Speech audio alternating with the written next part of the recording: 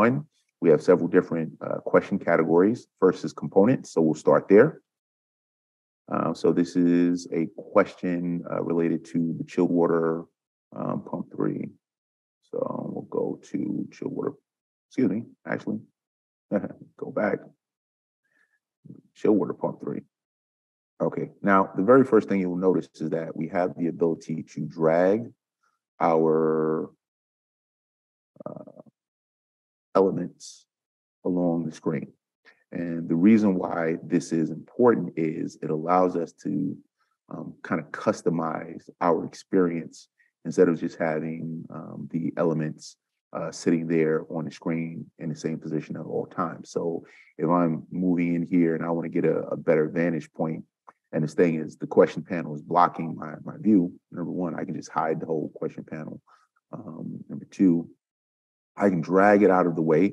And number three, I can actually scale it up and down. So depending on the device that I'm using and how much space I have on my screen, then you can really go crazy in terms of customizing the way that it's going to look. So this is saying find my chill water 3 suction gauge. Now, in terms of how we navigate the new system, number one, you see here we have a navigation button. Let me actually go back to the beginning here. With our navigation button, from our system view, we can select the component that we want to go to. So we want to go to chill water pump 3. And then now we're in our machine view. So system view is the entire system. The machine view is the specific device that we're trying to work on, in this case, our chill water pump 3.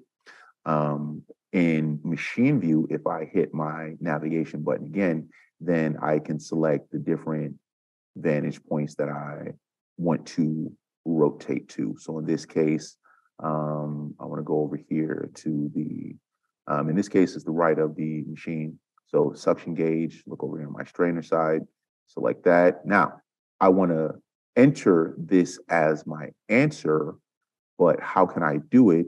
If there's no button for submit, then I close the navigation, I hit submit. Am I sure? Yes.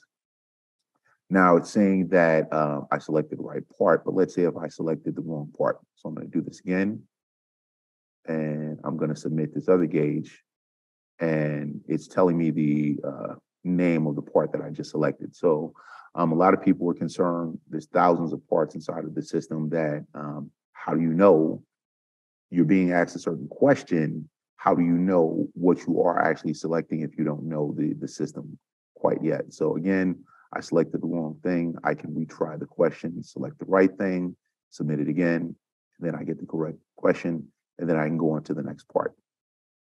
Now, another thing that we changed in this system is we added the ability while you're in the simulator to go back and change the type of questions that you're being asked. Previously, you'd have to completely log out of the simulator, and it would take time in order to load the simulator again. So now we've changed that. So the second type of question is a readings question. So this is asking for our chiller 1 condenser water delta T. Again, navigation, go to chiller 1, my condenser water. Navigation, go to my right side, condenser water. I got my thermometers over here. So I'm going to select one thermometer, and I want to take a reading on this thermometer. The way that you take readings, I'm going to go back here, and I'm going to select info, and then I'm going to take a reading, and my water temperature here is 89 degrees. I'm going to select another component, hit info again, take a reading, and it's 100 degrees. Now the question, I'm going to close here.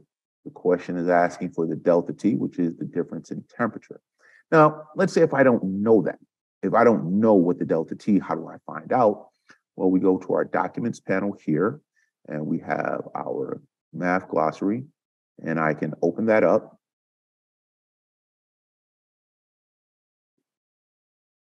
And then on my math glossary, delta T is for the condenser is my leaving temperature minus my entering temperature. So my water is picking up heat as it passes through the condenser.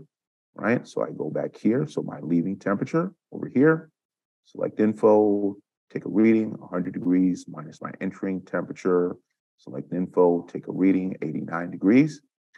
So I want to calculate the difference between my leaving water temperature and my entering water temperature. So I'm going to open my calculator.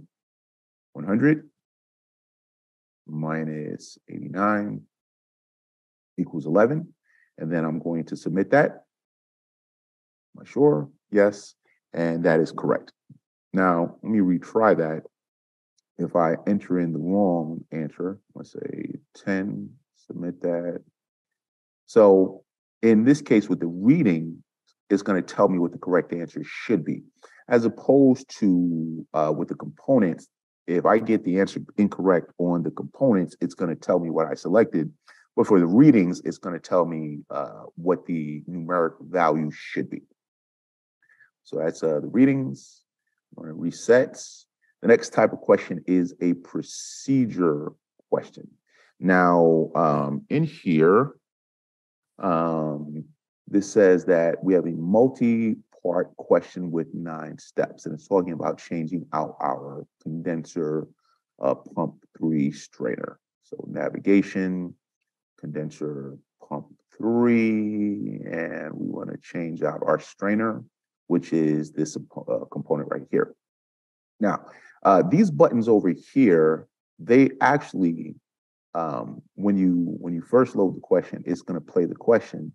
But then if you stop the question and press play again, it's actually going to tell you the steps for the procedure.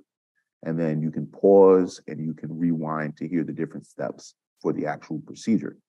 The reason why we don't just give out written instructions, when you work in the field, you have to get used to taking verbal instructions. People are going to tell you how to do things. And if someone tells you to do something a certain way, then you have to follow exactly along the way that they tell you to do it.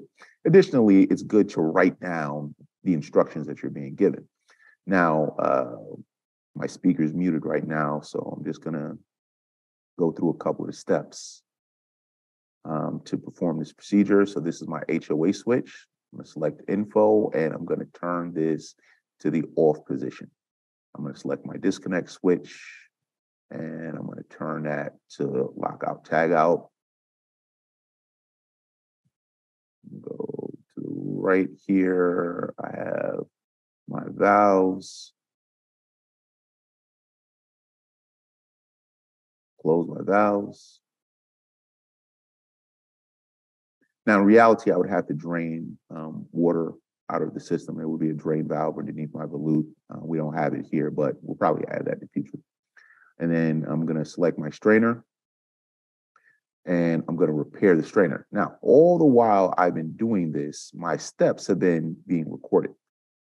So I can check to see if I've done things the right way or not. So my HOA switch is off, my disconnect switch is locked out, tagged out, my suction valve is closed, discharge valve is closed, strainer is repaired. Now I'm going to submit it here, even though I haven't completed the question. And it tells me that I'm 55% correct. The important thing here is just like at the fire department, you can get percentages of your procedural questions correct. So you can get parts of your points, even if you don't do everything 100% correct. The good thing is I can go back, I can retry the question and try to do everything again, and then see what I get. Now I'm gonna reset. The next type of question is a refrigerant question. Refrigerant question is a procedural question. The only difference is that it deals specifically with recovering refrigerant, recovering, charging, different things like that. So this is telling us that compressor 1 on chiller 2 is in need of service. I mentioned this many times. One of the difficult parts about this test is that if you look here, it's saying compressor 1 on chiller 2. So instinctively, I might want to go to chiller 1, but it's not asking me to go to chiller 1. It's saying go to chiller 2. And then I want to recover the refrigerant from chiller 1. In order to do that, I need to do a specific procedure in which I pump the machine down. I go to the back. I have my king valves. A lot of different options for my king valve. So I want to fully front seat so I can start to pump the machine down, go to the front of the machine, turn my switch off, lock out, tag out.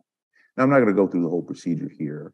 I will show you that when we're doing our recovery procedures that we will have to go to our recovery equipment. And on our recovery equipment, we're going to have different parts that we can select and different options. So over here, our vapor valve, over here, our liquid valve, over here on our gauge manifold, different things that we can select here. So different options based on the specific component that we are selecting. Okay, so